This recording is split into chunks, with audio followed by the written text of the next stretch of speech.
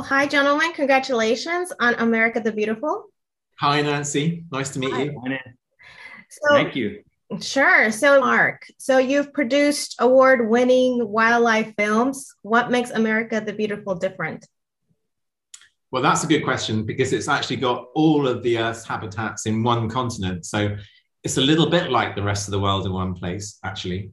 Um, what makes it different, I hope, for North Americans is it'll be a view of North America that people haven't seen before. I think there's a lot in it that will surprise you guys. And that was actually the real challenge because, um, you are the sort of the most wildlife literate nation on earth in the sense that you all get into the bush, into the outback.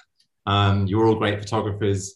And even if you're not great photographers, you've got cell phones. So the challenge was how to make a series for a nation that really kind of knows a lot about wildlife. We didn't want to make something that was familiar or wasn't fresh. And that was our big challenge. So hopefully we succeeded with that. I understand that they were placed cinema camera grades on fighter jets. Is that correct? Yeah, absolutely. So I come from a kind of a fairly long background as a cinematographer, and most of the work has been on the ground for the last 12 to 14 years. And when Mark and I originally started talking about this, we were in development on a fighter jet, an L-39 Albatross, which is a two-seat trainer fighter.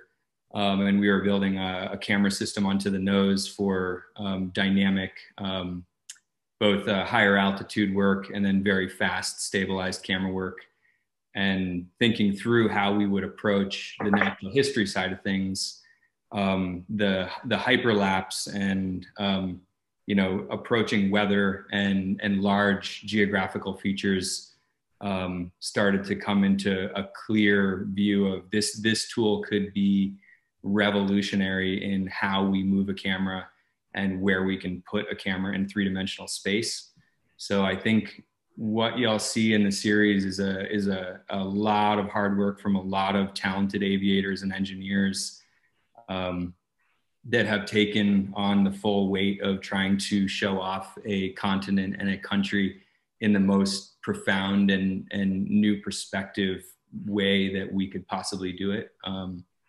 So the airplane was an interesting and really dynamic tool for us to explore the country. I think what's been great about it, Nancy, is it's allowed us to show landscapes in ways that Americans won't have seen them before, and also weather as well, because you guys have the most dynamic weather of anywhere, because you've got your north-south mountains that funnel cold air from the north and warm air from the south, and you get this huge mess in the middle, which is crazy weather. And what the jet has been brilliant for is filming that weather. It allows us to get to weather quickly, and then it allows us to get away quickly if the weather gets a bit worse than we were expecting.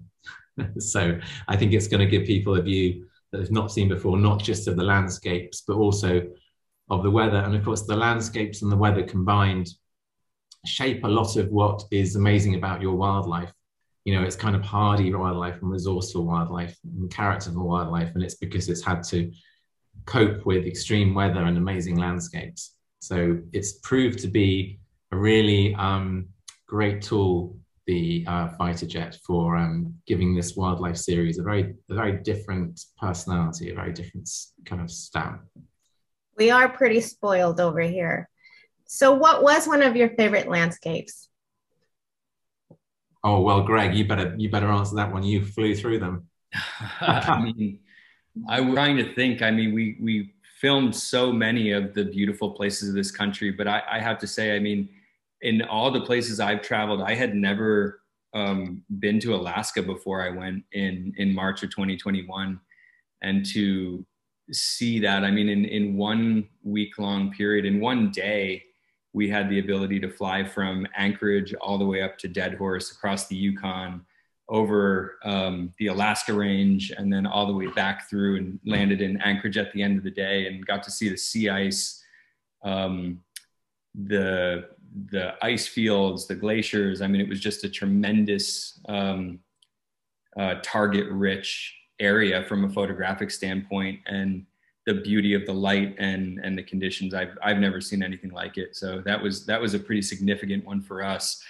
And then, like Mark said, alluded to the storms. I mean, that was the most profound things that I've ever seen through a lens before, personally. I think what people will be really amazed by is some of the iconic landscapes that they think are familiar to them. So, for example, flying through Yosemite or flying through the Grand Canyon, those are places that people feel like they know, or flying through Monument Valley. But when they see them in this way, I think they'll be very surprised by how fresh and different they feel, and how they get a real sense of how those places fit in the bigger landscape. That's how I felt about Monument Valley. Yeah. I liked that area, and it was unbelievable.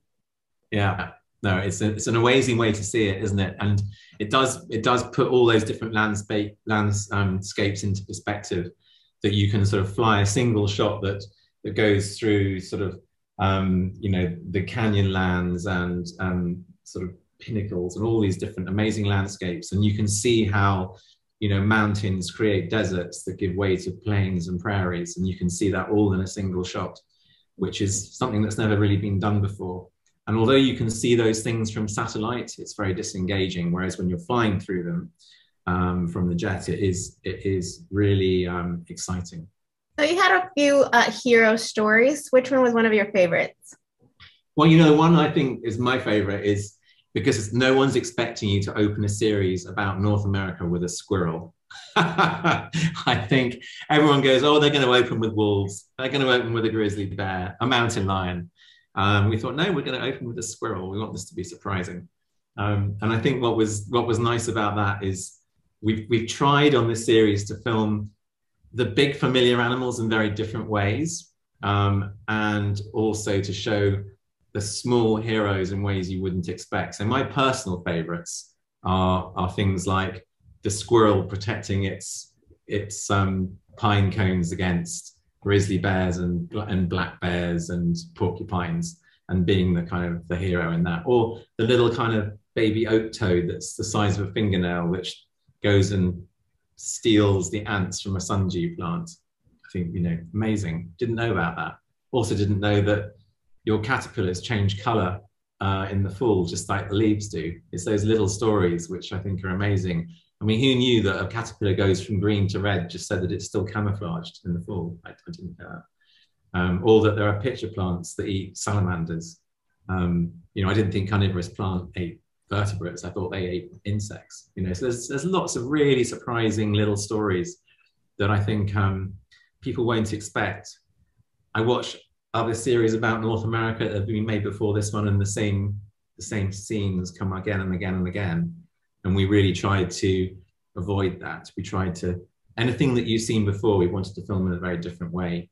And we also wanted to film things that people had never seen before, and perhaps didn't even know lived in North America, to give it a sort of a real freshness. And of course, the landscape photography and the weather photography that Greg did just finishes off that whole feeling of it being different, and a different view of the continent that hopefully people have ever had before.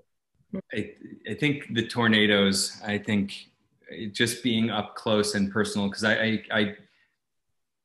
Mark and I had talked about that for so long leading up to this, and the safety considerations and the technical approach, and how we wanted it to look and how we wanted it to feel.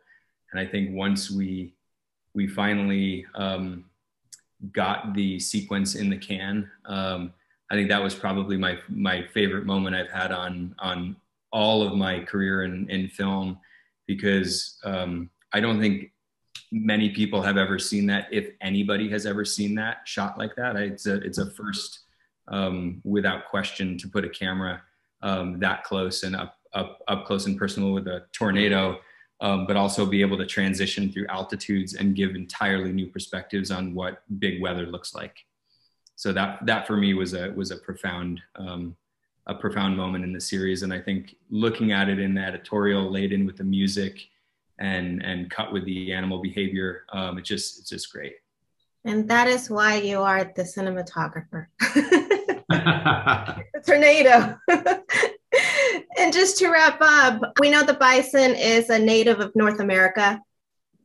and that's who you guys are using as a cover. But was there another species that you considered? That's a good question. There is some artwork actually that uses mountain lion. There's some artwork that uses bears. I don't know why the bison rose to the top particularly as the favorite, but we have absolutely got versions of that with different animals. So we were spoiled for choice in North America. You've got lots of great hero animals. But like I say, my favorite one is actually the small one, but that design doesn't work so well with a toad. Agree. It would look like a giant toad. It would look really weird, wouldn't it? Yeah, that wouldn't work. All right, gentlemen. Well, thank you so much for your time. Congratulations. And this is going to come out on the perfect day, 4th of July.